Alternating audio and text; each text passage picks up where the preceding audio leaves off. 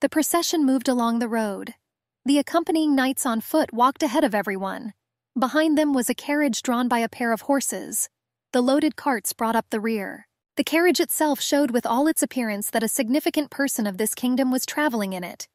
2 flags fluttered above her, and looking out the cabin window was a charming brunette with delicate features and slanting almond-shaped amber eyes. It was Adelaide Gottroff. The girl was a high-class attacking magician who repaired the damage to the portal descending from the heavens, and at the same time the crown princess of the Gottroff Empire. The woman gave the girl a letter.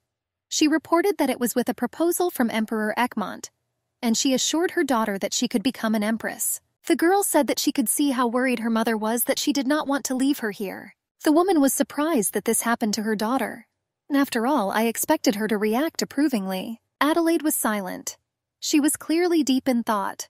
Then she waited for her mother's explanation, giving her the opportunity to clarify what she had said earlier. The woman leaned closer to her daughter, and she explained that she talks to her about that day every time it was hard for her. She said that then, if she had left her brother Lucio to die, she would have become Empress of Gottroff. The girl asked her mother to stop.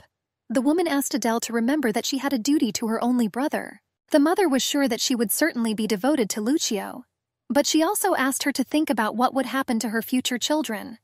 In response, the girl only widened her eyes in surprise at such speeches. The woman also asked her daughter to think about what would happen to those close to her. After all, they would hardly have shared such a position with her. And she asked her if she herself did not doubt deep down. Adelaide thought and became sad. The corners of the lips noticeably drooped and the gaze stopped at a point on the floor. And the mother continued to convince the girl that her very existence was extremely dangerous for the Gottroff Empire. Therefore, for the sake of her brother and her home, Adele had to leave. And now the heroine of our story was riding in a carriage. A traveling cloak with a hood was thrown over her shoulders, and the face has an expression of sadness. After a while, Adele opened a small black chest. The girl pulled out a photograph from it. It showed a blonde man in uniform. That guy was the current ruler of the Egmont Empire, and the man she will marry. And his name was Karl Ulrich Egmont. After looking at the image for a while, Adele put the photo back into the chest. But then her attention was drawn to a bundle of paper folded in 4 that was lying on the floor of the carriage. The girl picked it up and unfolded it. This was information about the concubine of Karl Ulrich Egmont. Her name was Diane Poitiers, 29 years old. Adele folded this document too, placing it in a black chest. She sat and thought. This infuriated her.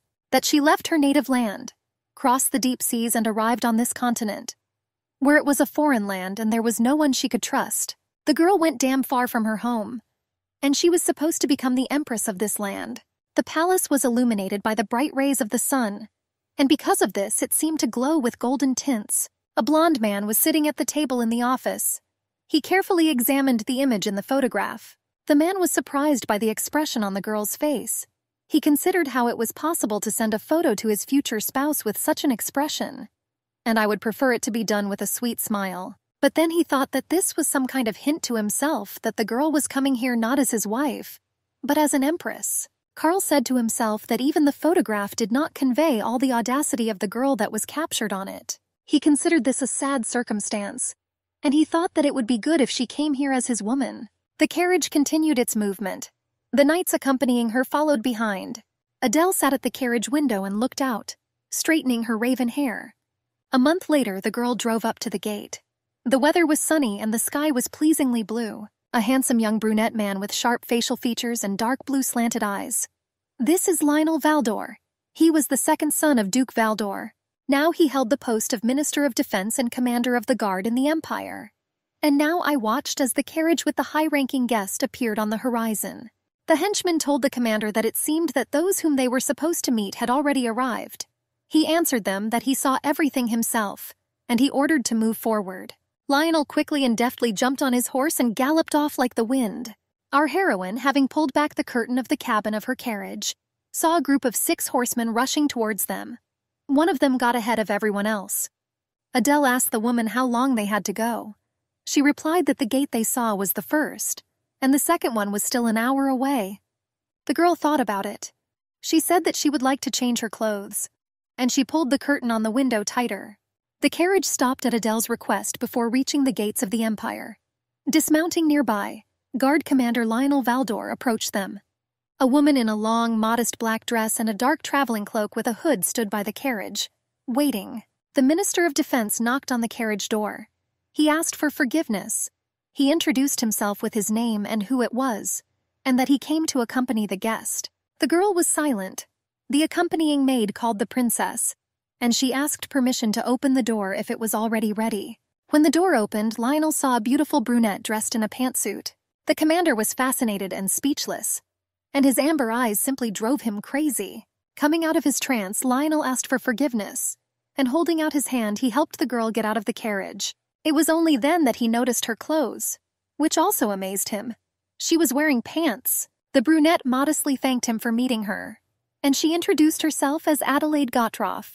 The commander in response also politely introduced himself that his name was Lionel Valdor. The girl said that it was not easy to travel here for 2 months, sailing on a boat and sitting in a carriage, and Adele asked the commander if he had an extra horse. He was a little dumbfounded and asked why she needed a horse. The girl said that she would like to ride a horse. The commander asked himself why she dressed like that. One of those who met her assured Her Highness that military horses were not at all docile, and he believed that this could pose a danger to her. The girl asked in surprise how he could worry about her, Princess Gottroff. Adele quickly jumped onto the horse and, pressing herself against his withers, commanded, "Butt!" and galloped off. The captain was horrified. He realized that it was not in vain that she insisted on her opinion. After all, I saw what a wonderful rider she was. Having made a considerable circle, the girl got off the bay. They both seemed to be enjoying the ride immensely. Adele stroked and patted the noble animal on the withers and praised him. Commander Valdor quickly approached the guest from the Empire. The hem of his cloak fluttered in the wind. Having caught up, he turned to Her Highness and asked if she felt better. Adele answered in the affirmative, saying that it was thanks to his permission to go for a ride. She admitted that she would like to ride a little more, but the girl realized that it would be problematic if she appeared in the palace in this form. The captain agreed with her opinion that she should have taken a carriage to the palace. Adele, heeding common sense and not wanting scandalous conversations around her person, said that she would do so. An accompanying maid was waiting for the girl near the carriage. She bowed her head at the sight of the mistress. The brunette glanced sideways at the commander. She thanked Lionel Valdor for adding color to her boring day, and she expressed the hope that they would still have a chance to ride horses together. The young man looked thoughtfully after Princess Adelaide Gottroff for a long time. He thought that such an unusual woman was becoming the Empress of Egmont. Emperor Charles of Egmont was sitting in his study. In front of him were business papers. There was a knock on the door. A servant entered timidly. He reported to the master that a maid had arrived from the Ivory Palace. The blonde asked what happened, rubbing his temple with a finger and looking sideways at the servant, behind whose back the maid was stomping. The girl timidly said that Mrs. Diana had sent her to ask him for help. Crowns of various designs and inlays lay on cushions of red satin. The blonde took one of them in her hands and twirled it, examining it, appreciating its appearance. Footsteps were heard outside the door. This alarmed the girl. Soon a blonde in a fluffy red dress appeared on the threshold.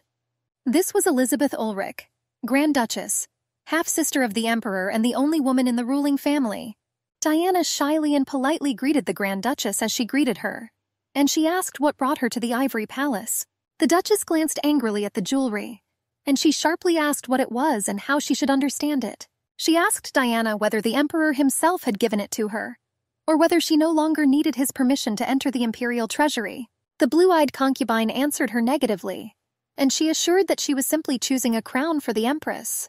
Elizabeth considered it wrong for the concubine to personally choose the crown for the future wife of the monarch, and she assured that if the Gottroff Empire became aware of this, there could be disagreements.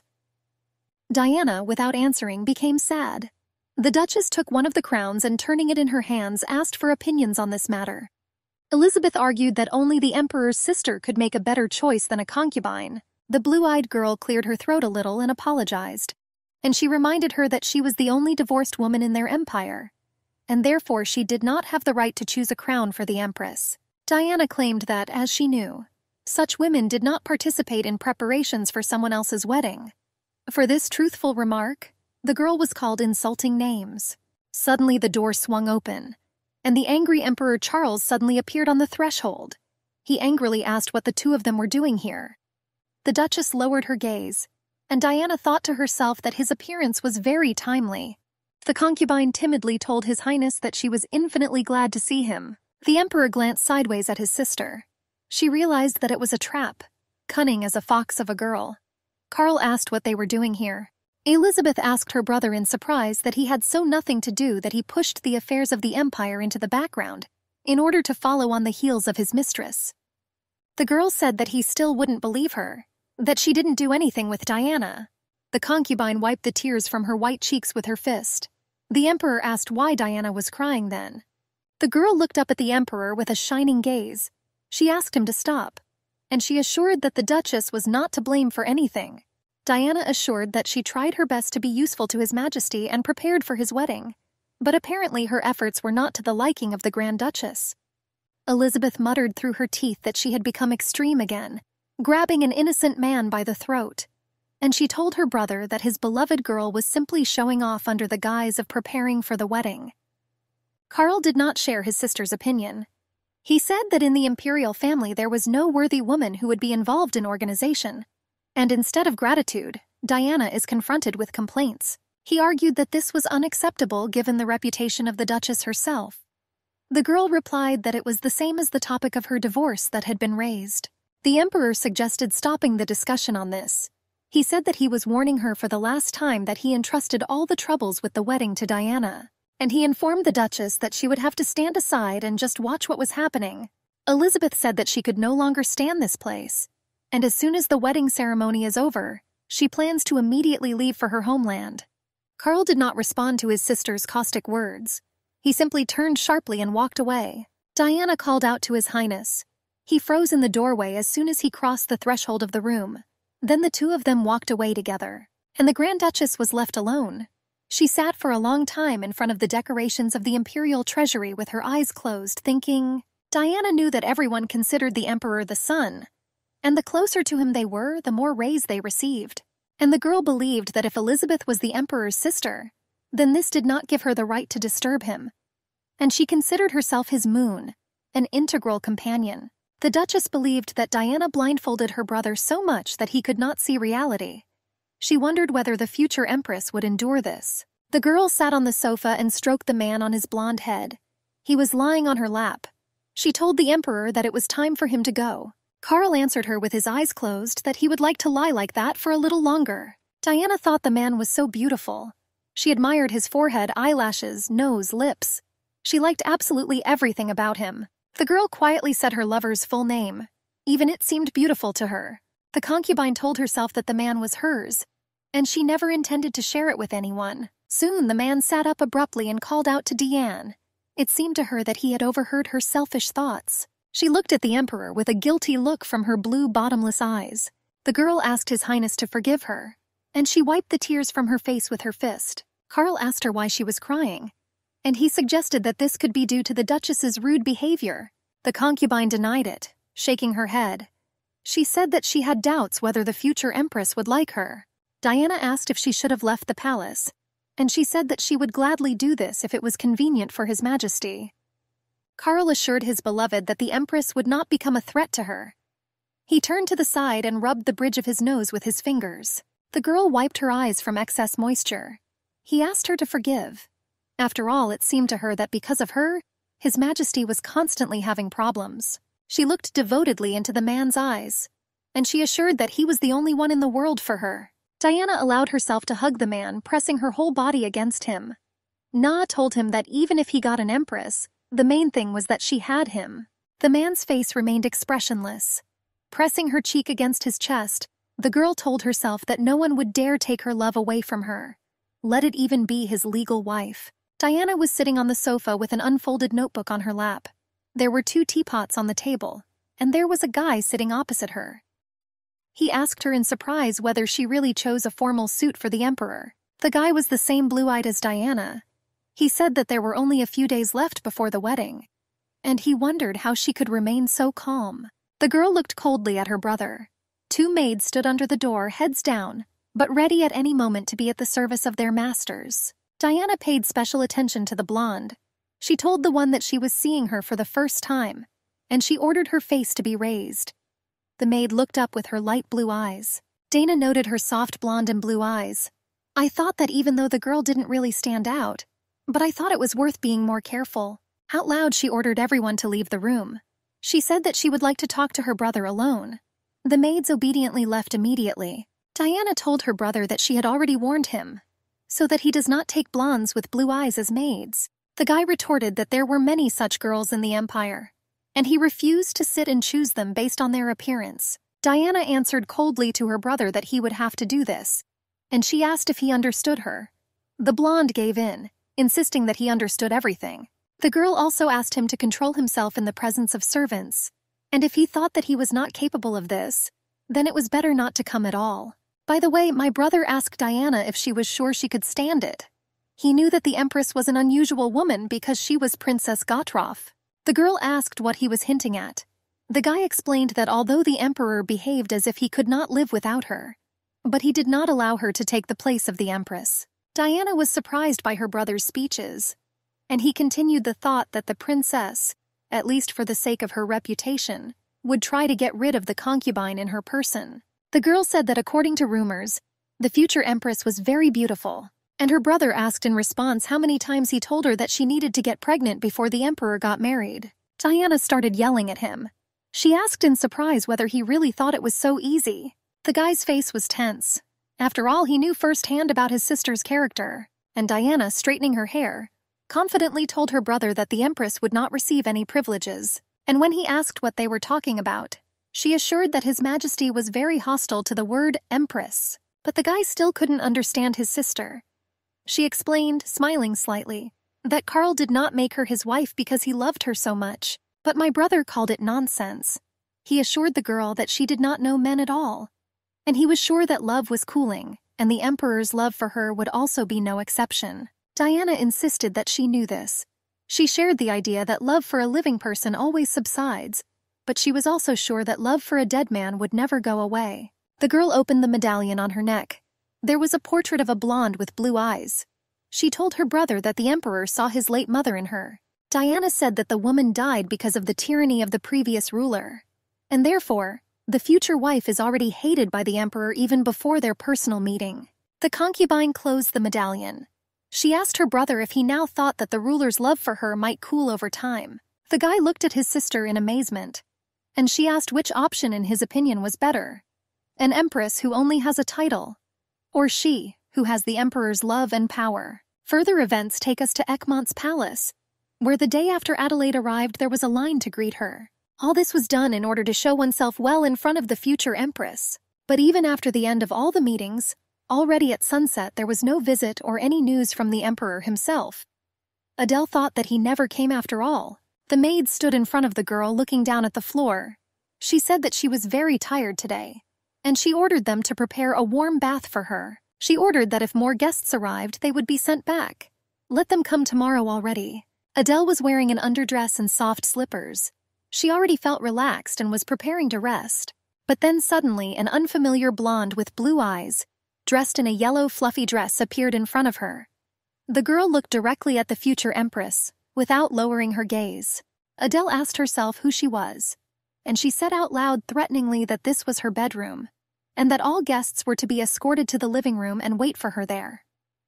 The brunette couldn't understand why this girl was with such confidence in someone else's bedroom without her owners. Meanwhile, the blonde happily greeted the princess, and she introduced herself that her name was Poitiers.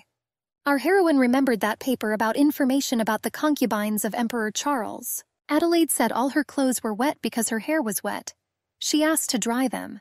The maid answered the princess obediently. The girl sat down near the dressing table, and the maid was already bringing her a large terry towel. Diana thought to herself that the Emperor would not like such a lady at all. Adele noticed that the uninvited guest was grinning slightly. The blonde offered to help the princess dry her hair. She coldly asked if the girl was one of the local servants, and if not, she couldn't understand why she wanted to do it. Adele sternly asked what if the girl was not a servant? What then was she doing in her bedroom without permission? The blue-eyed girl said that she asks for forgiveness if she offended anyone, and she assured that she just wanted to tell her something. Diana assured that she would like to talk about the Emperor's tastes. She was sure that the princess would be interested in what the Emperor liked. The blonde raised her finger and twirled it. She said that Carl liked wavy hair. And since Adele's hair was now wet, she should have dried it so that waves appeared. The concubine said that the princess looked so pale that she should have applied rouge to her cheeks. She stroked her cheeks, as if imitating the movement of a sponge. Adelaide thought in rage how this girl even dared to say such a thing to her. And he grabbed her by the hair and began to shake her painfully and forcefully. Letting go of the blonde and turning her back, the princess ordered her to bring her a glass of alcohol. Adele sat down on the chair. She said that they said that there was a popular drink in this empire, and she became interested in trying it. She said she would drink a little and go to bed.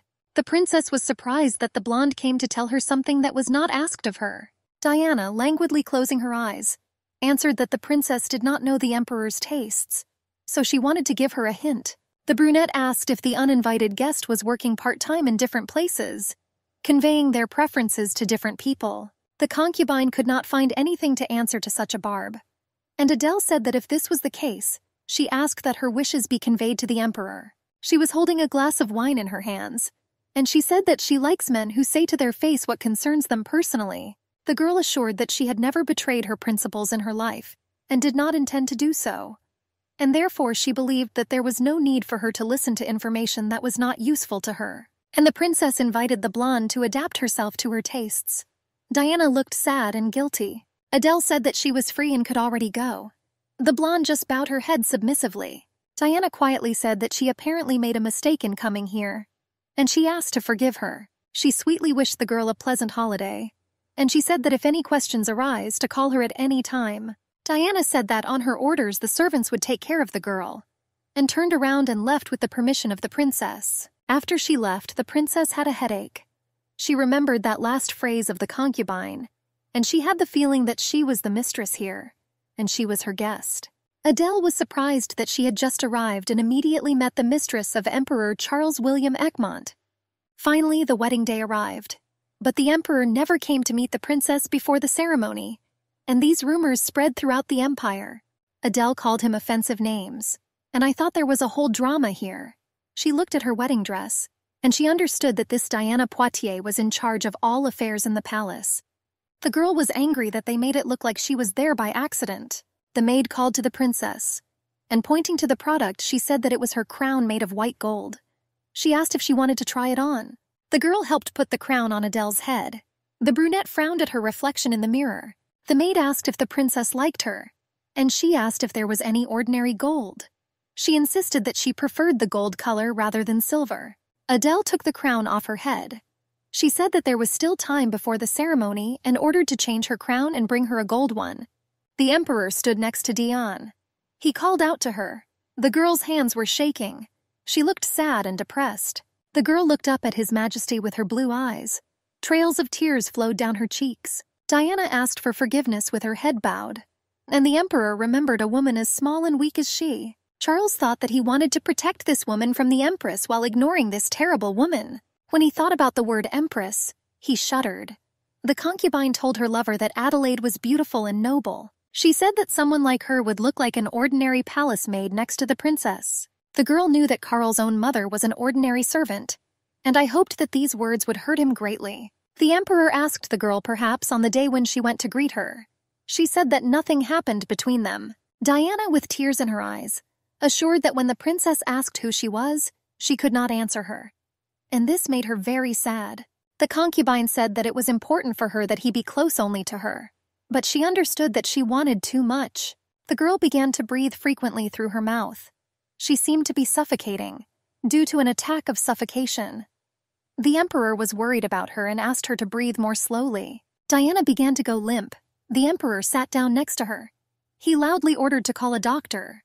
The girl had tears running down her face. Through attacks of suffocation, whimpering, she asked His Majesty not to leave her. The girl lost consciousness, falling on Karl. He tried to hold her, kneeling in front of her. People were whispering why the emperor was not there, and it was unclear why he was so late and there was no news from him. It was his wedding after all. It was assumed that this Poitiers could have detained him. The bride stood at the altar alone. Adelaide silently scolded her careless future husband. She couldn't afford to be ridiculed. The clock showed 20 minutes after noon, but the emperor still did not appear. The princess was sad. Among the crowd of strangers, she felt lonely. She didn't even have anyone to ask what was going on here. She felt as if she was on a battlefield without a weapon. The girl remembered the instructions she received at home. The woman told the princess that she was the only person she could trust there. She said that her honor and dignity were only in her hands, and she asked me to keep them. And now the girl mentally thanked the nanny for her kind instructions. And I decided that I needed to control myself. Adelaide turned her head and said, "Someone, bring me a chair. I will sit down before the emperor comes." The girl thought that even the aristocrats who were present here were sitting. So why did she have to stand? The ladies whispered, not understanding what the princess was going to do. Two men brought a chair with upholstery and placed it next to Adelaide. The bride immediately sat down decorously. She seemed to do it with the utmost dignity. The guests were extremely surprised that the bride would wait for the emperor groom while sitting, and our heroine had a satisfied expression on her face. She seemed to relax and smiled slightly. The man told the other that the girl was quite confident in herself, and he was sure that she would do what was convenient for her. The blue-eyed brunette looked at the princess, and she caught his eye on her. Our heroine tried to remember where she saw him and what his name was. Then she realized it was Lionel Valdor, and the man was delighted with the princess. He told himself that he could not take his eyes off her. After all, in the blink of an eye, the girl turned this chair into a throne, and all the nobles were now confused. One lady got up from her seat and said that it was probably worth saying hello to the future empress, and the blonde in a delicate lilac dress, coming closer, greeted Her Majesty. She introduced herself as Elizabeth Ulrich Grand. She said that she really wanted to meet her. The man with silver hair also approached. He said that it was a great honor for him to meet Her Majesty in person, and he introduced himself that his name was Ulrich Desponte. Our heroine said that she didn't even know how to present herself, and she said that this wedding would end quickly so that she could confidently introduce herself. And the girl modestly but with dignity introduced herself as the future Ulrich Egmont Adelaide. Duchess Elizabeth assured that the princess had already become the empress of this country. The man echoed her, and he said that she could pronounce this surname with confidence. The nobles in the hall supported this decision unanimously. All the guests smiled at once. Adele said everyone could sit down too, and making a gesture with her hand, she invited everyone to wait for their emperor together. The Duchess thought that the princess was not so simple. After all, immediately after meeting them, she indicated where they belonged. With just one phrase, Adele made it clear to everyone who was in charge, and Elizabeth grinned contentedly. She wondered what her brother Carl's expression would be like when he saw his bride. The doors opened, letting in a stream of fresh wind. A piece of blue, clear sky seemed to accidentally peek inside. Adele glanced sideways at the emperor. The man walked with his lips pressed tightly together. The hem of his white cloak embroidered with gold fluttered. People bowed their heads. Carl stood dumbfounded next to the bride, and he was extremely surprised that she was sitting while he was standing. After a short pause, Adele stood up. Turning her head towards the servant, she ordered the chair to be removed. "Yes, Your Majesty," came the answer. Soon 2 men were removing furniture from the aisle to the altar, and the girl was the exact personification of the word empress. Carl greeted the bride with restraint as he drew level with her. She returned his greeting with the same restraint. The princess looked appreciatively at the man who was soon to become her husband. She noted his graceful face, and I thought that that portrait did not convey all this. The girl could not understand why the emperor and her future husband had such a cold look. After all, he was the one who was late. This irritated her greatly. A servant presented Her Majesty with her wedding bouquet. Delicate colored roses and snow-white lilies created harmony. The guy quietly told Carl to take the empress's hand and walk forward with her. The blonde narrowed his eyes. He walked past the girl without even deigning her with a glance or a gesture. Adele was disappointed by such a cold attitude towards herself from her future husband. The nobles in the hall were also confused. It was surprising that the emperor refused to hold hands with the empress. Our heroine drooped, and her hands, clenched into fists, began to tremble. The maid once again reminded her about the bouquet. Adele waved her hand and said that she didn't need him. The girl caught up with the groom and walked in step with him to the altar. Carl quietly told her not to expect much from him. I asked her to go forward and not stop. Adele asked what he meant. The man was angry that she asked Diana if she was a servant. She replied that she came into her chambers without permission. That's why she was interested. Carl said that Diana was not a servant, and he ordered to be careful with expressions towards her. The priest spoke a traditional speech. and the emperor quietly told the bride at the altar that they would not have a wedding night today. He told her not to wait for him. The girl turned her head to the emperor, squinting at him. The priest said that they must take an oath of allegiance to each other. Adele thought that there could be no talk about the oath of allegiance, when at the altar the emperor declared to her, his bride, that she would not be his woman. The priest said that from now on the bride becomes Adelaide Ulrich Egmont. The girl was incredibly infuriated by all this, but now nothing could be changed. Diana looked out the window. She asked the question whether the emperor's wedding ceremony was completed. The maids told her that it was all over, and they still offered the hostess lunch. After all, she had been refusing food for several days. The brown-haired woman asked the maid in surprise if it was true that Lady Diana had not eaten anything on purpose, and she clarified that she simply couldn't do it. The girl humbly bowed her head and asked the mistress for forgiveness.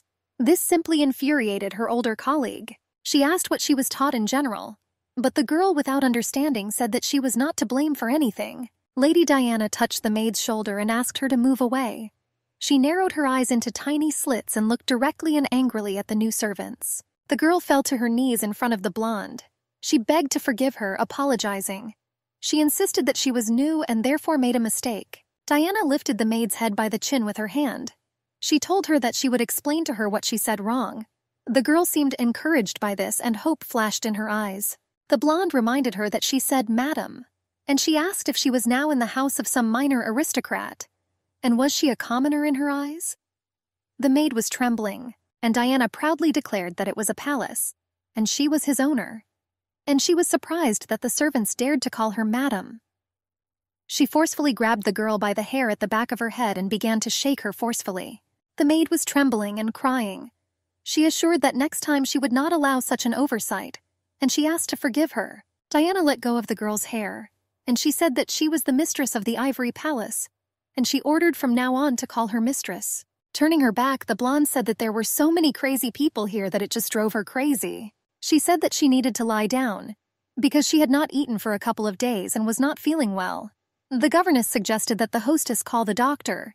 Diana agreed that she would do so, and she asked me to remember that she did not get out of bed. Evening fell over the palace, and in the endless sky, myriads of distant stars lit up. Our heroine was sitting in an easy chair.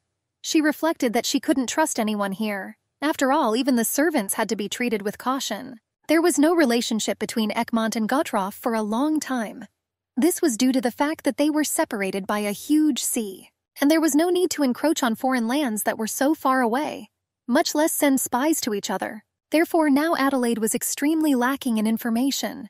She scratched her head thoughtfully, as if trying to find an answer. She remembered the emperor's words thrown in her direction that she should not expect much from him. The girl was angry that Karl didn't even stop at the fact that he was late for the ceremony. She clenched her hand into a fist, assuming that even on their wedding day he brazenly went to see Diane Poitiers. Meanwhile, in the ivory castle, the emperor walked with long strides along the corridor. He was alarmed, and he asked the servants if Diana had woken up. They bowed their heads and denied it. The man entered the bedroom and stopped at the threshold. The blonde lay quietly on the pillow, covered with a blanket. At some point it seemed to him that it was his mother and she was calling him Karl, my son. But soon the obsession ended. The girl saw the emperor wearing wedding clothes, and she assumed that after her fainting, his wedding could be disrupted. Karl asked if she was already coming to her senses, and she answered his question with a question. Did he come to her immediately after the ceremony? And she said that he shouldn't have done that. Diana looked away and asked to forgive her. After all, because of her, the emperor had continuous problems. She told her lover that today it was better for him to be close to his legal wife, which he swore an oath of fidelity to her. And she assumed that she was already tired of waiting for him. The emperor insisted that he had already told his newly made wife that he would not come, and he advised Diana to better worry about herself. The girl's hands were shaking. She was clutching the blanket. She said that she chose the empress's wedding dress, her crown, her bouquet, and jewelry. She assured that when she did all this, her heart was torn into pieces. Tears streamed down her cheeks. Stealthily looking at the man, she decided to herself that she should have stopped there. Otherwise, Karl might get tired of her constant whining. The emperor's face was stony. It did not express any emotions, and its gaze stopped at one point. The girl thought with bitterness that there was that insensitive look of his again. The man assured his concubine that nothing would change, but would remain the same. And the answer was Diana asking him how he was going to introduce her to the Empress. The girl reminded him that he now had a wife, and the aristocrats will now openly call her a mistress. The Emperor was like a lone wolf that could not be tamed forever. She asked him to call her his beloved. Diana understood perfectly well that she could control the Emperor like a puppet. Karl agreed to do as his concubine wanted. He said briefly, "Okay." The girl turned to His Majesty. There was a plea in her eyes. She asked Karl to hug her, holding out her hand to him. Soon the man was lying with his concubine under the same blanket, hugging her. And she thought that if she could not become his empress, she would make sure that no one got a place next to him. The morning illuminated the palace with the rays of the rising sun. The people in the palace were all just whispering. They were surprised that the emperor went to the ivory palace immediately after the wedding ceremony. And because of this, everyone gossiped that the empress had spent her wedding night completely alone. The ladies said that His Majesty was late for the wedding. And as it turned out, before that he was also in the same palace. They were worried about the poor empress. Another lady said that the newlywed forbade anyone from entering her room, but she believed that this still would not help her save her face. The third said that there was no use in the fact that she was an empress, even if she didn't reach the level of a concubine. The friend didn't tut and elbowed her to keep her quiet. The ladies saw Her Majesty the Empress. She was sad but reserved. She was accompanied at a distance by 2 maids. Recently, the ladies chattering happily together made a deep curtsy, greeting Her Majesty. When the Empress walked away, one of those ladies cautiously asked the other if their conversation could be heard. Another said that she did not know, but suggested that they should be careful in future. And our heroine, throwing open the doors, burst into her room. She hurried to sit down on the chair. Adele covered her face with her hands, trying to cope with her emotions. She asked herself what she expected, but I thought it was much tougher than I had previously imagined. The princess came here alone without taking anyone from home with her, but not only because this was Egmont's condition. It's just that none of her close associates deserved to endure exile with her. Adele told herself that she needed to come to her senses. She should have stopped thinking about the past, and she had to cope with what she had. The wedding banquet in Egmont was usually held on the 3rd day after the celebration. Diana was straightening the flowers in the flower pots. The maid asked the mistress if there was anything else that needed to be done. She answered negatively. Because of the monsters that came down from the tower, Diana lost her parents. But still, she did not receive the status of the count's daughter, and then she managed to win the love of the emperor himself. The girl believed that she achieved everything only thanks to her diligence. She thought that there was some girl here who was born under a lucky star, and having become a princess had no right to stand above herself. Diana thought that today the empress would not be able to properly enjoy her status. Wedding night, first banquet. Diana believed that she herself would be the main character of all these events. She squeezed the rose flower tightly in her hand. The girl believed that initially all this belonged only to her. The lacing on the dress did not meet on the brunette's back. She threateningly told the maids that there was no need to delay any longer, and she demanded that it be removed immediately. Aledia was sitting on the sofa and drinking tea. The servant bowed her head and asked for forgiveness. She assumed that the measurements from Gautroff did not agree with those here. The newly crowned empress asked why the wedding dress was the right size for her. The maid suggested that it was made by other craftsmen, and once again she apologized. But there was nothing to be done, and Adele ordered the maid to go and correct this situation. She said that it was okay because she could afford to be late for this banquet. The maid shifted from foot to foot and mumbled something. Adele asked what the problem was. The girls apologized, and they said that it was very difficult to adjust clothes in smaller sizes. And the girl told herself that she was constantly destroying monsters and towers, and the battle inside the palace seemed so insignificant to her. Adele never took a break from this war. She warned herself not to relax for a minute in Egmont, and I collected my thoughts. She said that in this case she had 2 options, and she clasped her hands in front of her. Adele told herself that either she would not show up to the wedding reception, or she would wear the wrong size dress. The girl asked the maids if Diana Poitiers had prepared her wedding, and she was also interested in whether the emperor himself had forgiven him. Those 2 only nodded silently in response to the empress. She thought it was funny that the concubine wanted to show her unattainability with the help of these dresses and the emperor's love. She ordered the servants to bring her wedding dress and her crown. The maid was extremely surprised. And Adelaide said that everyone underestimates her. Diana joyfully thought that the Empress would probably never appear again. She doubted that she would come here wearing the clothes that she had brought with her, and all the prepared dresses were too small for her. She said that Count Desponte helped her a lot. The man said that everything was thanks to her refined taste, and one lady told the hostess that her necklace seemed to be one of those very new items.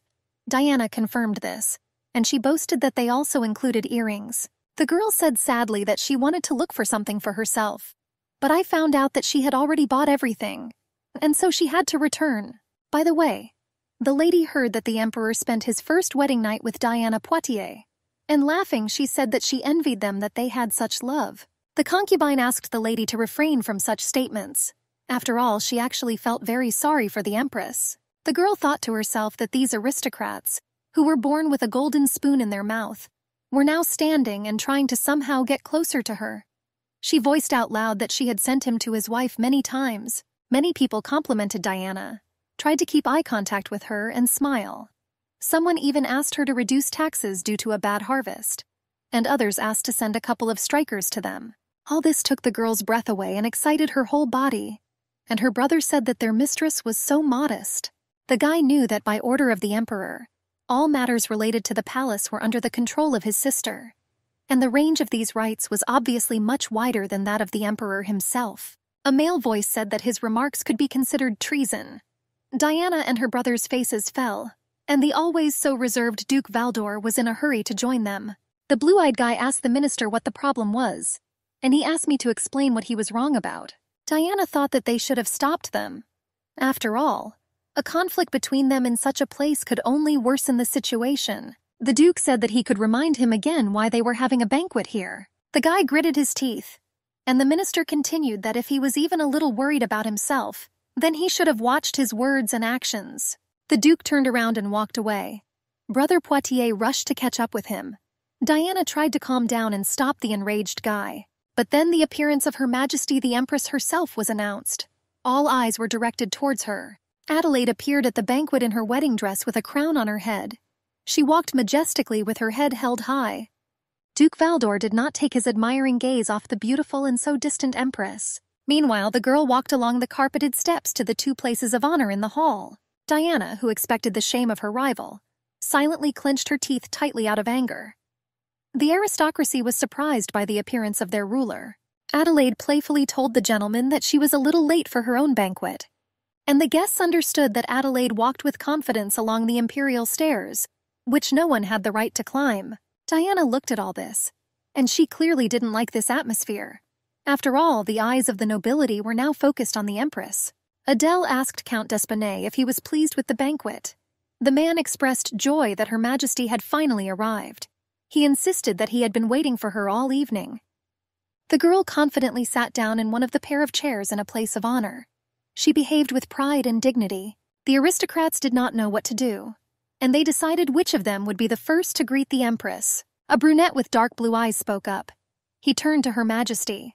It was Lionel Valdor. Adele recognized him immediately. The minister bowed his head, followed by the rest of the guests of this banquet. He said that he was glad to welcome her.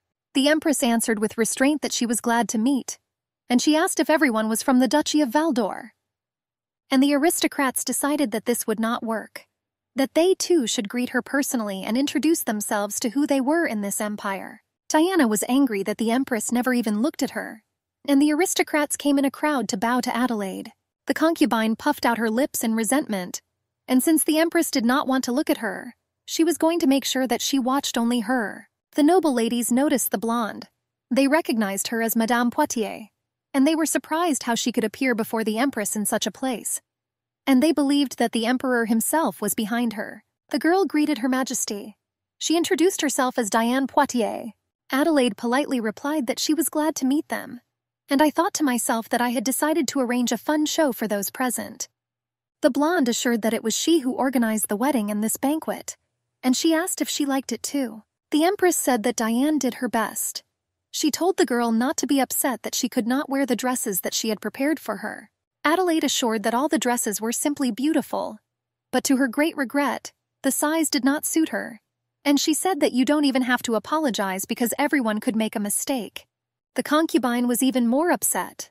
She only noticed that the Empress was wearing a wedding dress. Because it didn't look like a bride's dress, she didn't even realize it right away. People nearby began to whisper that if Madame Poitiers herself prepared the clothes, then it turned out that she was deliberately harming the Empress.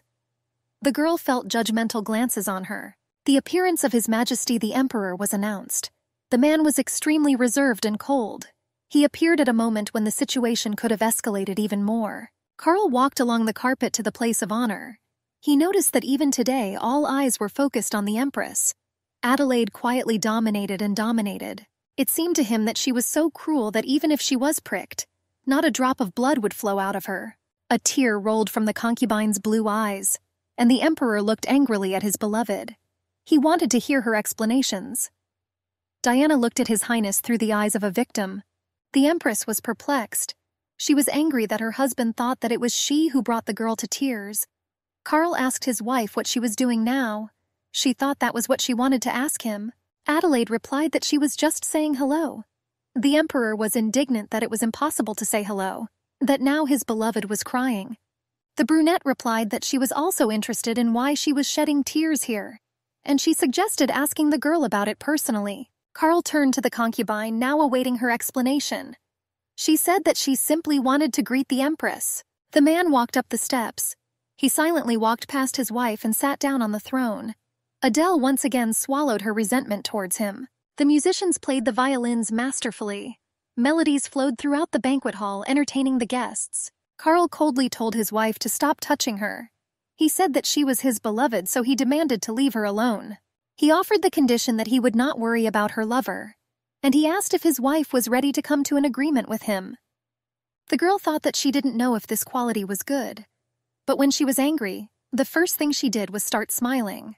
Adelaide replied that her husband would tell his beloved that she met her twice, and every time she came to her herself. The Emperor, turning away from his wife, sipped red wine from a glass.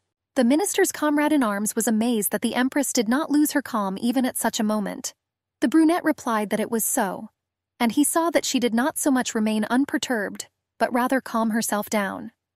Already in the evening in the palace after the end of the banquet, having taken off her elegant dress and replaced it with a more familiar one, our heroine could give free rein to her emotions. Adele was simply infuriated. She stood with her eyes closed and her hands resting on the round table. She was simply infuriated by those dresses that did not fit her, those smirks and hidden insults directed at her. The girl told herself that because of the flared emotions, her mana had increased too much. Meanwhile, in her room, the chandelier from the ceiling was swinging. Adele saw through the window that it was already dark outside. She tried to relax, watching the stars through the glass. She put her face under the shine of the stars, and I told myself that it was still too early. She needed to restrain herself. The Empress poured herself a glass of red wine, and now she drank it with pleasure in small sips. She was ready to ignore Poitiers, but she couldn't understand what was happening to Carl. Adele decided that since her husband could not live without this beloved, then why didn't he make her Empress? But instead he brought her, a princess from a distant country, and now he showed her his character. In these thoughts, the bottle was already empty. The girl suggested that the Emperor might have a fetish for unhappy love. She had already gone to bed, but her thoughts still kept her from falling asleep. She thought it was crazy that he wouldn't care about her lover. Adele remembered her father's instructions. He told his daughter to present herself as if she had everything, and not to behave modestly. After all, when she has nothing left, people will immediately understand it. And now the girl realized that if it was revealed that she had become an empress only in words, and that the emperor himself did not recognize her, then she would be torn into pieces that same day. Adelaide forced herself to think and look for the optimal solution. The next morning, she decided to find out from the maids who managed the important palace affairs. The servant replied that the position was still vacant. The brunette was surprised and argued that in this case there should be a temporary replacement person. She asked if Diane Poitiers was in charge of everything. The maid said that everything was so. Adelaide asked who had done this before. The girl timidly answered that it was Hannah Giggs, the Count's wife. The Empress ordered that the Countess be called to her immediately, and tell her that she wants to meet her. She also ordered that the latest edition of the Code of Laws of the Empire be brought to her. Our heroine flipped through the pages, quickly reading them one after another. It turned out that the current emperor entrusted the management of the palace to Diane Poitiers instead of the empress. However, along with the appointment to this title, Aladida received an exclusive right. The girl closed the book and put her hand on it. She found in her what she wanted. The maid told Her Majesty that a guest had come to see her. The Empress was already ready to accept. Countess Elizabeth greeted Her Majesty. She recalled that they had already met her during the banquet. Adelaide said she was glad to see her ladyship again, and she assured that she herself also wanted to meet her. The ladies sat opposite each other at the tea table. The servants immediately set the table for them. The Empress ordered the servants to go out for a while. They obediently obeyed Her Majesty. Elizabeth thought that her brother's wife was shorter than she had imagined, but she didn't have the feeling that she was weak in any way. The Duchess literally felt with her skin that a dominant aura was hovering around the Empress. The girl radiated calm and confidence with her entire appearance. Elizabeth told Her Majesty that she liked her. She also said that she had heard that she called Hannah Giggs, and she assured that she was her nanny. Adele asked why she started talking to her about this topic. The blonde was sure that this step meant her desire to strengthen her position in the palace. Elizabeth thought it was obvious, and she agreed with the right choice to do so. But she assured me that it would be difficult. After all, Diane Poitiers had an advantage, the love of the emperor. And behind them stood Duc de Font, and all the people in the palace were their people. Adele said she had to ask something. She wondered whether the fact that she wanted to take over the management of the palace would have any effect on the Duchess. Elizabeth noted the extreme straightforwardness of the Empress, and I decided that it was worth talking to her directly and to the point. The blonde began to reveal the cards. She reported that His Majesty was under the control of Diane of Poitiers and the Duke of Defont, but because of this, he could not follow the true path of the Emperor. The Duchess insisted that this was why she wanted Adelaide to cut the strings with which Karl ran her bar, and for this, Adelaide should have taken control of the management of the palace. Elizabeth assured that her nanny would help her a lot with this. She also advised me to advertise that she was looking for an assistant. This surprised the girl quite a bit. The blonde said that the management of the palace and its internal affairs are most often handled by a woman, and it would be nice if a man became an advisor to the Empress. Adele recalled that every time her father changed concubines, her mother got herself an assistant. The brunette summed up the Duchess's words, that since the Emperor had a beloved, she should have had a lover. Elizabeth insisted that she should not do anything out of spite. After all, in the Empire it was very important not to lose face. She told the Empress that if after all those insults she did nothing, then everyone will look down on her and whisper that she is worse than any mistress. And she also said that if Duke Valdor sent her an application, then she should have agreed to his candidacy without hesitation. These words made Adele think. It was known that Hannah Giggs had a close and fruitful relationship with the previous Empress. For this reason, she was involved in palace affairs and was the nanny of the Grand Duchess. For a long time, a woman held a high position in the palace, but her usual life began to crumble with the arrival of one person. This became Diane Poitiers. This girl caused the misfortunes and death of the previous Empress. The blonde was surprisingly similar to the biological mother of Emperor Charles, and soon he fell madly in love with her, and after some time, His Highness entrusted all palace affairs to his concubine. First of all, having received power into her own hands, Diane kicked Hannah Giggs out of the palace. Then the elderly lady was fired in disgrace. She now stood before the new Empress with an extraordinary feeling of excitement. Adelaide looked with sympathy at the already middle-aged Countess, whose name had been tarnished by some girl. The woman wiped away a stingy tear. She asked for forgiveness, and she said that she had not been here for so long that tears naturally came to her eyes. The girl asked whether the palace remained the same as it was during the life of the Empress. Hannah stroked her hand along the back of the red-upholstered sofa. She insisted that she remembered the day when she chose him, but now she would think that it would be worth changing. Adelaide said that she would like to entrust this matter to her. She asked if the Countess agreed to this. The woman replied that she would gladly agree to the proposal, but it seemed to her that His Majesty would not like it. The brunette asked if the lady agreed to work for her in this palace like in the old days. Hannah Giggs replied that, as she had already said, she would accept her offer with gratitude. Then a maid came in and informed Her Majesty that the dress she had recently ordered had already arrived. Adele asked what the problem was. The servant hesitated to answer, not knowing how to tell her. The Countess came to the rescue. She asked why the girl hesitated, and she ordered me to tell her everything as it is. The maid said that there was a problem in the financial management of the palace. She was informed that they could not pay for the Empress's dress. Aledia thought it was some kind of nonsense that they couldn't afford to pay for her dress. The girl suggested a way out of their situation, as if asking the Countess for advice, to invite traders to her and personally pay them. Hannah Giggs agreed with this approach. After all, unnecessary rumors could only do harm.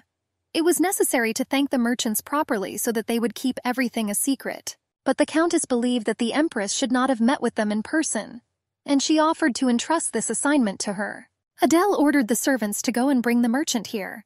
She obediently obeyed Her Majesty. The maid left to carry out the order, and the girl went to her room.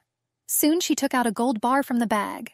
She told herself that she didn't think she'd need them so soon, and since they decided to challenge her, she was ready to accept it.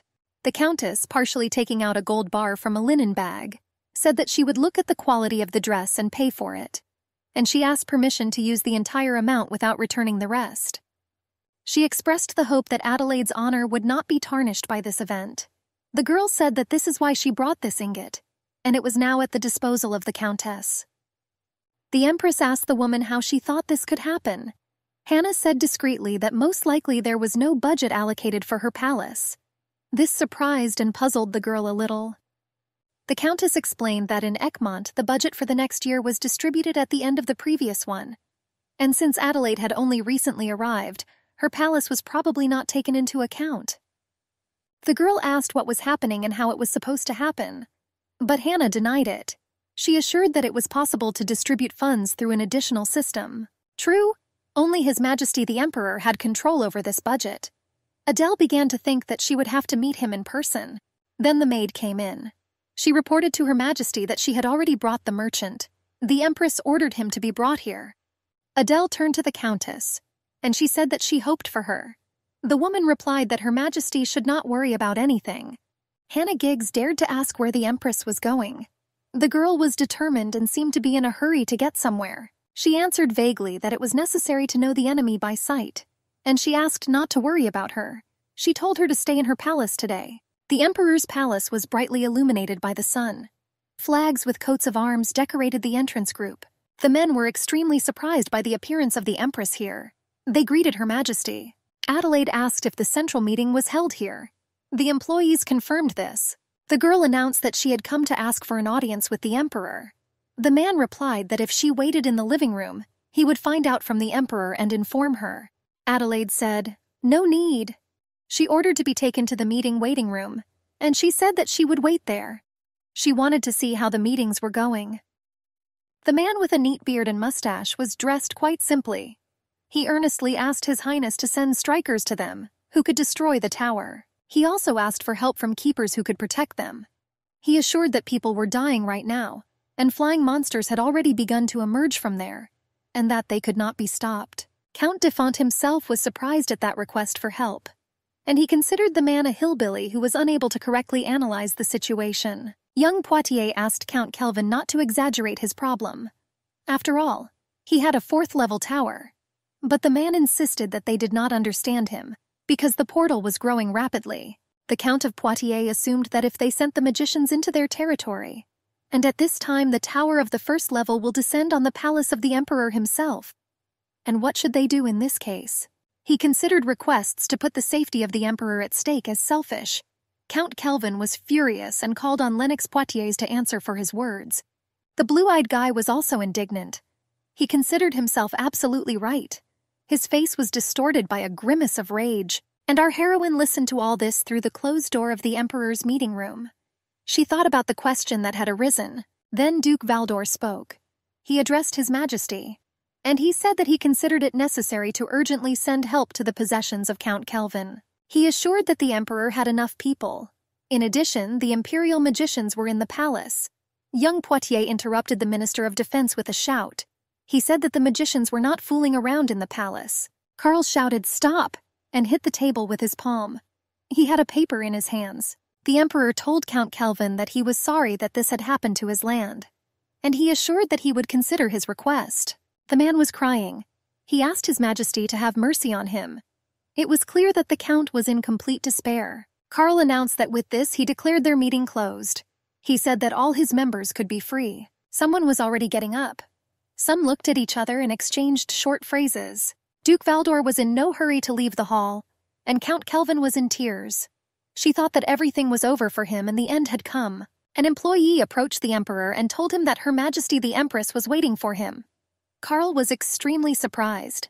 The man said she was in the waiting room, and he asked where it was worth escorting her. The ruler replied that as soon as the meeting room was free, he would invite her here. As the meeting participants left, they were surprised to see the Empress waiting there. They joyfully greeted Her Majesty, bowing their heads before her. The girl realized that in the end the Emperor decided not to send magicians to help Count Kelvin, and she decided to personally meet with that man herself. But then someone called out to her, "Daughter-in-law!" The man with silver hair opened his arms, and he said that he was infinitely glad to see her here. The other aristocrats were surprised that Count de Font addressed the Empress so familiarly. Adelaide narrowed her eyes but did not answer a word of greeting. The Count realized that she was not so simple, and he began to apologize to her if his words offended her. The man assured her that, as the Emperor's eldest uncle, he wanted to show her friendliness. The brunette said that there were other ways to show it, and she asked him to be more careful in future. Count de Font made a slight bow of his head. He assured Her Majesty that she would keep this in mind from now on. At this very time, Duke Valdor approached the Empress. The brunette greeted the Empress with a restrained bow. The girl recognized Lionel Valdor. She answered with a smile that she was glad to see him, and she turned to him so that he would point her to Count Kelvin. And he was just leaving and heard the words of the Empress's address to the minister. He greeted Her Majesty with a low bow. The girl said that she heard about his statement about flying monsters on his territory. The man confirmed this. Adele asked if there were magicians who were in charge of these lands. The Count told Her Majesty that those were being distributed in the palace. At this time the young blonde man also bowed. He said that he was glad to meet, and he introduced himself as Lennox Poitiers, vice-captain of the magicians. The Empress told the guy that Count Kelvin had flying monsters, and in Egmont their tower was distributed into the middle class, and it was clear to her that the residents would not receive help. The Count of Poitiers said that the Empress had nothing to worry about. He assured that he could protect the palace, that not a single monster would penetrate here. Adele understood that the guy was only pretending to know everything. The girl realized that Lennox clearly underestimated her. The employee called out to Her Majesty. He said that His Majesty the Emperor was waiting for her. Adelaide replied that she understood everything, and she said that she was glad to meet everyone. She turned around and walked towards her husband. The aristocrats watched her go. Her cold gaze and reserved behavior showed that the girl was from the upper class. It was just like the day Duke Lionel Valdor first met her. The girl stood and looked intensely towards the Emperor. She carefully tried to hide her excitement. The Emperor was puzzled by the arrival of his wife. He didn't expect to see her here in the palace. Adele was determined not to give up and defend her interests to the end. She walked to the table to sit down. And then the question came about what business she came for. Carl stood motionless and looked sternly at Adelaide. The girl sat down. The young husband asked her what she wanted to talk to him about. The girl bowed her head. She asked why he decided to marry her. Carl was at a loss and did not understand what she meant. Adele asked why her husband decided that she was suitable for the Empress's place. She continued that it was he himself who sent her that marriage proposal. Carl thought that the girl was right and answered her something out of place. It was clear from Adelaide's gaze that she didn't understand anything yet. The Emperor touched the inkwell with the feather, and thoughtfully voiced that its existence was like these feathers. The husband took the pen in his hand and said that her presence alone would be enough. The young brunette thought that she didn't want to just be here, like these feathers on her pen. She was outraged. And she noted for herself, looking at the feather, that she was compared not even to a rod, but simply to a feather. Containing her anger, the girl asked if her husband wanted to tell her that she should sit and simply exist with the title of Empress. Adele cast an angry glance towards the Emperor and asked him why he was ruining her reputation. Carl hesitantly replied that he didn't do it. Adelaide went on the offensive and asked if her husband was afraid that she could harm Diane Poitiers. Carl was extremely puzzled by her questions. Taking the pleasant velvet material of the dress in her hands, Adele thought that this was actually the reason for her being here. Rising from her seat, she said that she was glad that he wanted her to take the role of Empress.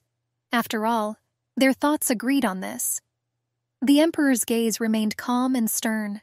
The young girl straightened up and said assertively that she agreed to fulfill all her obligations. She also wanted him, as the Emperor of Egmont, to assist her in this. Carl asked, puzzled, what kind of help his wife expected from him. Our heroine, standing in front of the Emperor, answered that first she needed an assistant, someone with whom she could resolve issues of the empire, and it would be good to consult with the manager. But unfortunately, it turned out to be Diane Poitiers, and she said that she could not call her to confer. This motivated Adele that she would like to choose Hannah Giggs for this role. The man was surprised. The wife said that she heard that she was allegedly escorted out of the palace. She asked that Hannah be returned to her previous position. She assured that she was not going to restore her to a managerial position. The emperor agreed with this, but his wife said that she still had one thing to do with him. She said that the empress's palace was not taken into account when distributing the budget. Adele expressed the hope that her husband would use a system of additional financing. The girl, without waiting, left the emperor without saying goodbye. She slowly walked away proudly with her head raised. Her scarlet dress represented the power of Empress Egmont. Carl remembered how, as a boy, he always reached out his hand, but could never touch the hem of Her Highness's dress. And his mother always pitied him. She said that the empress would never recognize him. These memories gave the emperor a headache. He tried to somehow calm down that pulsating wave that rushed over him so sharply, replacing the picture of the memory of his childhood years. Charles wondered how the budget for the empress's palace could not be distributed. The emperor called the servants. Soon a guy appeared on the doorstep. He was ready to serve his majesty, and he ordered Diane to be called to him. The concubine was soon before the emperor. She looked at him innocently with her sky-colored eyes. The girl asked why he called her, coming closer to her lover. The emperor asked if she had brought papers related to the palace budget. Diane confirmed this. She placed the stack of papers she had brought in front of him. After quickly looking through them, the emperor asked, why were no funds allocated for the empress's palace? After all, this should have been at her coronation. The blonde made a confused expression on his face.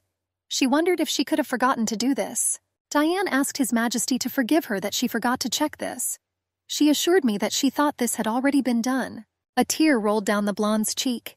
Words of apology escaped her lips, but the emperor rudely barked at her to stop. The emperor said that she could still fix everything now. He ordered her to stop crying, and he held out his handkerchief. Diane assumed that the empress was very angry with her, and she asked what she should do now. She used His Majesty's handkerchief, and the emperor caught himself that the girl again reminded him of his own mother. As a child, his mother often cried and called her son in affectionate words, asking what she should do. Diane brought the emperor out of his thoughts. She smiled and asked what he wanted to talk to her about when he called her to his place, and she noted to herself that she had some kind of bad feeling. Charles coldly said that the power of the empress had been transferred to Her Highness.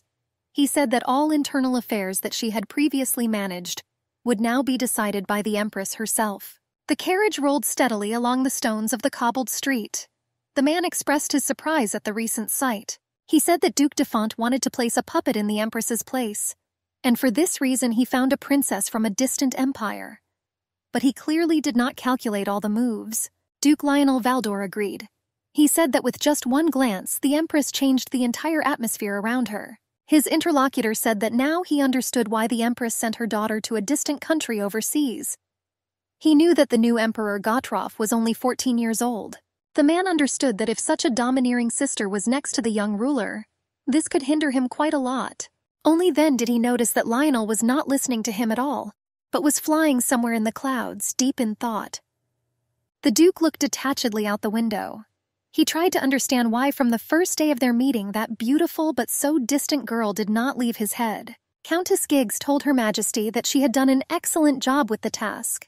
The woman placed a cup of tea in front of Adelaide. The Empress asked the woman whether she had paid for her dresses from the merchants while sipping tea. Hannah answered her in the affirmative. Adele saw that the Countess clearly did not dare to tell her something, and she directly asked what the problem was. The Countess asked whether Adelaide personally chose the dress she was now wearing. The girl shrugged.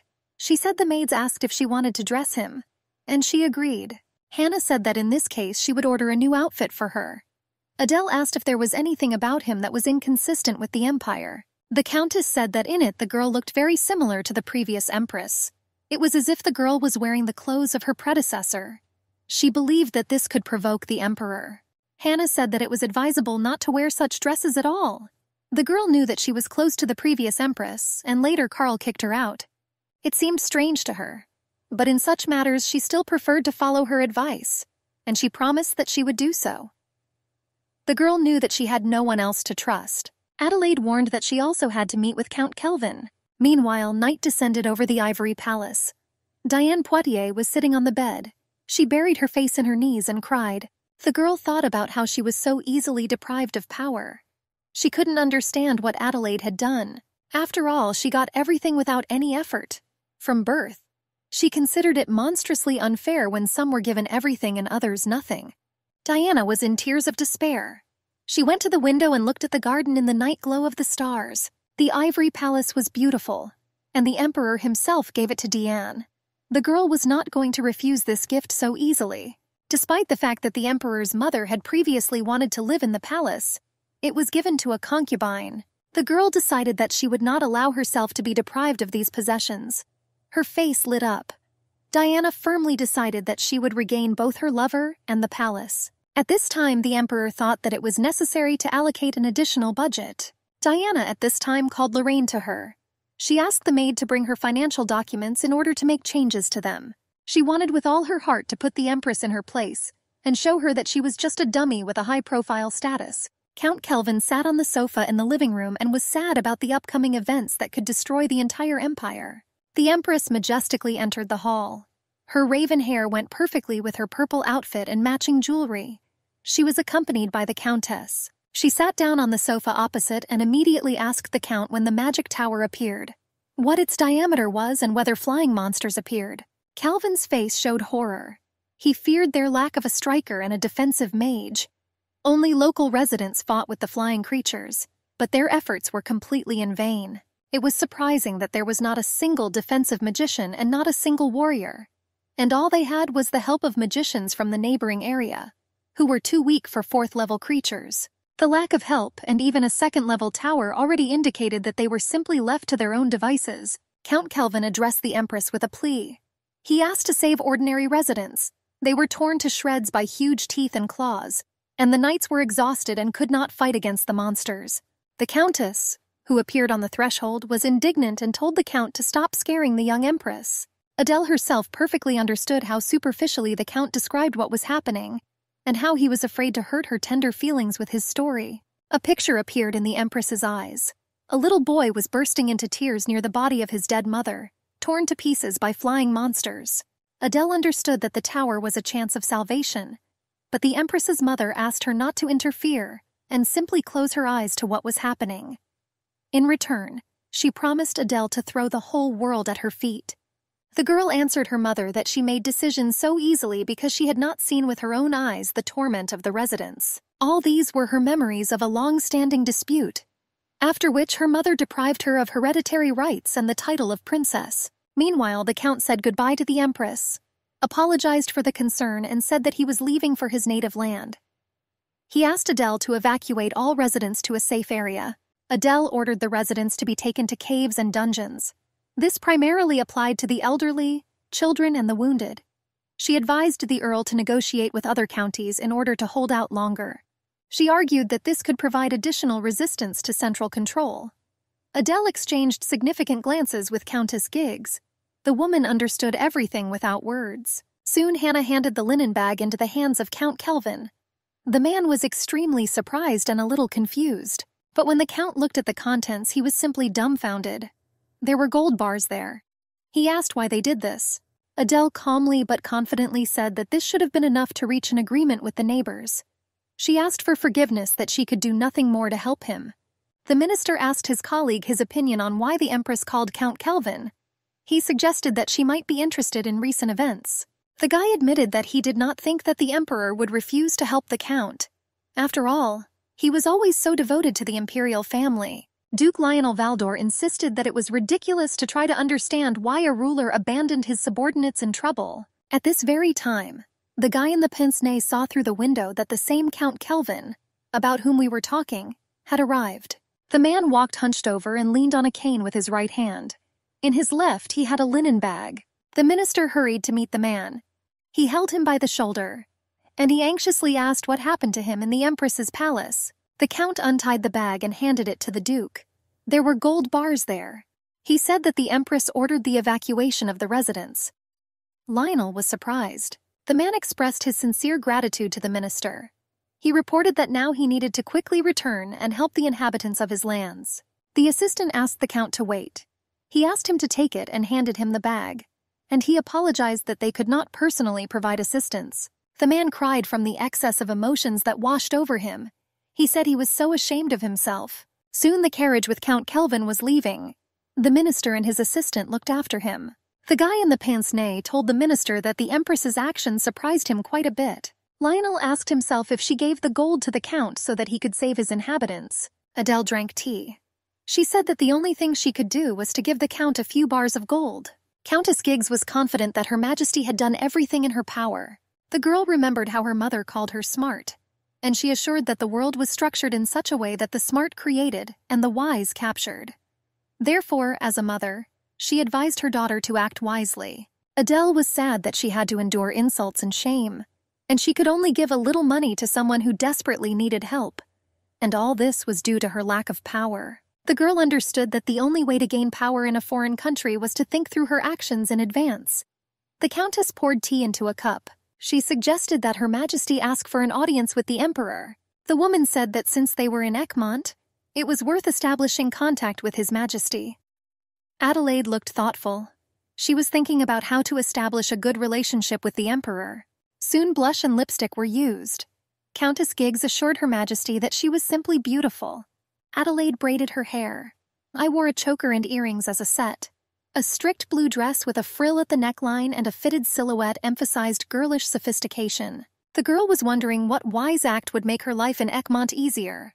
She thought that first she needed to improve relations with the Emperor. The Emperor sat alone in his office.